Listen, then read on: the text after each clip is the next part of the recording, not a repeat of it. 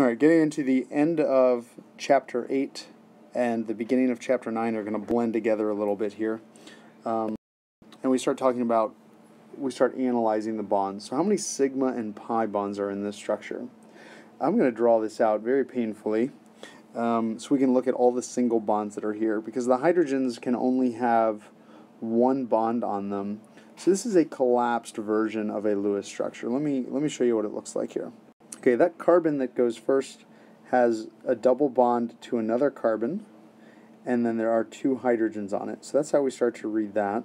And then that carbon is connected to another carbon, and it has one hydrogen on it. So that carbon is connected to another carbon, which is connected to another carbon that has the CH3. So all the carbons in there are connected, and then where this one says, oh, there's an oxygen on it, and this one had two hydrogens on it, we kind of get a Lewis structure that way. So all the hydrogens just get extended into the space, and then all of these carbons are connected, and then there's the extra ones, the double bond oxygen is shown.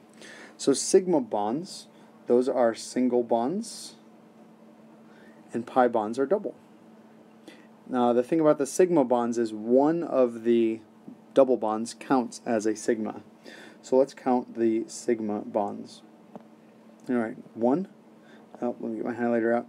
I've got 1, 2, 3, because one of those is a sigma. 4, 5, 6, 7, 8, 9, 10, 11, 12. There are 13 sigma bonds. Alright? And that's the sigma symbol. Pi bonds are a little easier. It's just the double. 1, 1, and 2. I'll highlight those in those red dots. So my pi bonds, I have 2 pi bonds, and I'm still in a highlighter mode. So we want to be able to kind of expand those and identify the sigma and pi bonds. The sigma bonds come from single bonds of overlapping molecules. So when we have our tetrahedral arrangement, we notice we have a carbon atom. If we do its dot structure, it says 1, 2, 3, 4. But that doesn't exactly fit its electron configuration. And remember we said these don't really work anymore. Our electron configuration does not have those 4 electrons at equal energy. What happens is those guys combine to make 4 regions of equal energy. Now you don't need to know how or why, but in order to bond, they have to spread themselves out. And to get 4 regions, I have an S and then 3 P's all combining to make sp3 orbitals. So each one of these now is an sp3, sp3, sp3, sp3. Okay. Now those 4 electrons are going to fill up 4 new orbitals. They're all singles and they're all ready to bond. So that's what our Lewis structure actually represents. This is our hybrid orbitals. They're sp3s, 4 regions. This is how we get our tetrahedral shape. 1, 2, 3, 4. I have 1 single electron in all 4 of them, ready for a bond to make a double pair. So my orbitals can combine to make bonding orbitals, and these are hybrids. All right? The sp3 is a hybrid orbital. So here we can see our sigma bonds forming an overlap. So I have an sp3 on each CH3 molecule. They're getting ready to make a single bond, and then when those overlap, they make a sigma bond. So this is how single bonds are made. They overlap, and even then, those sp3s no longer exist. They make a single bond out of them, but they have to make those sp3 hybrids in order to overlap. Here's an sp2 molecule. sp2s are triangular. Okay, so here again, if I have an s orbital and my p orbitals, 2p, if I only want to make 3 orbitals instead of 4, if I used all 4 of those, I'd get 4. Let's say I only want to use 3, then I would make, we'll group them together here. I'd use the S, the low energy one, and I'd only use 2 of these high energy ones. and I would have an sp2 orbitals. I used an s and two p's. And now I can put electrons in those. But interestingly, there's another p orbital here that was not used. So at a higher energy, I do still have a p orbital all by itself. When I'm only using three of those give me the triangle shape, trigonal planar, and I can put electrons in those ready to bond. When I only use three of those, I still have a p orbital that was not used ready to go. And this is where my single bonds, these hybrids, make my sigma bonds. I can make sigmas out of all of those. But my extra unused, and this one is ready for a pi bond. Pi bonds are the ones that come from the unused p orbitals that are ready to overlap. So here's a pi bond. If this carbon was had sp3 hybridized like we just had before, there's two other sigma bonds behind it, and I'll get green here because they made theirs green. If these are the sigma bonds, sp3 hybridized, okay, I'll make another one over here. Just like we showed on that last slide, there's this unused p orbital, and they can overlap as well.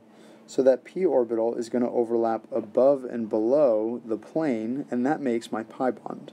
The sigma bonds, definitions here, sigma bonds are in the middle between the atoms. The pi bonds are the unused p orbitals above and below, but it's one bond. Like it's because it's a p orbital overlapped above and below the atom, the nucleus.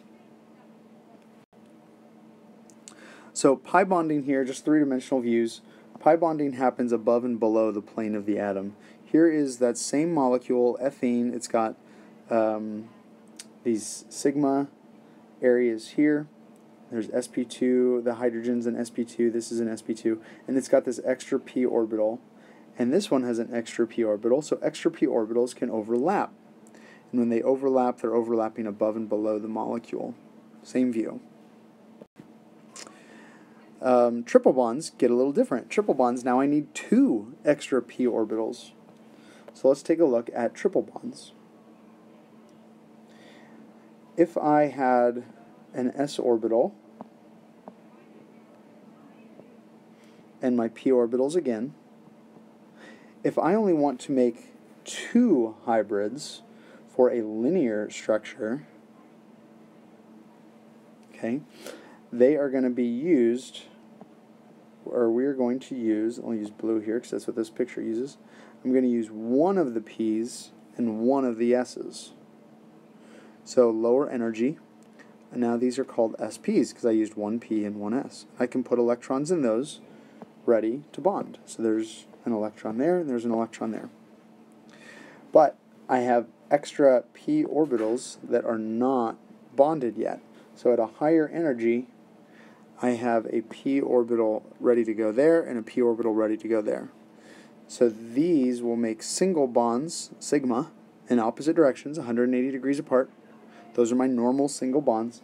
And then if I needed a triple bond, these p orbitals are ready to make a double and a triple bond. Those can make my pi bonds. Okay.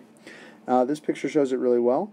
They're above and below the one of those p orbitals is going above and below, and one is going along inside and outside, so that they can overlap with another one. So let's take a look at see if we can visualize that. And this is very challenging. So you can see here, my green is my sigma bonds. There's 180 degrees apart. The HCCH, HCCH. There's two regions there, SP hybrids and single bonds. And then my p orbitals go above and below, and then they can overlap, and each p orbital can overlap to make this single bond. What we need to be able to identify here is the hybridization. Hybridization is actually not too hard. If you've been lost on some of this, I understand. There's only two regions around this carbon. So if we look at all of our orbitals, I'm allowed to make hybrids out of all of these. if there's only 2 regions around this carbon, I'm only going to use 2 of my orbitals. So this carbon is sp hybridized. There's only 2 regions around this one. It is also sp hybridized because I'm using 2 of the regions. If we used, let me do another molecule. If we did this one, I need extra H's on it. Okay, now this carbon, let's look at, I can use the hybrids out of all of these. This carbon now has 1, 2, 3 regions on it, trigonal planar. It's going to take 3 of these orbitals to make the hybrids. And S and 2 P's is going to make sp2. So these carbons are sp2 hybridized because they're trigonal planar. A tetrahedral is 4 regions is going to use all 4, sp, p, and p. If I use all 4 of those, I get sp3 hybridized. So molecules that have 3 regions of space are sp3 hybridized. 4 regions of space, I'm sorry. 4 regions of space are sp3 hybridized. So just like we did shapes, we can count the regions around it, and we don't have to necessarily visualize it. Definitions, we need to know how they're happening, but if we can just count the number of regions, we can count how many of the orbitals are being used to make new hybrids. Okay. So that's what Chapter 9 is all about. Chapter 9, we're only going to do Section 1. It's all about making these hybrids.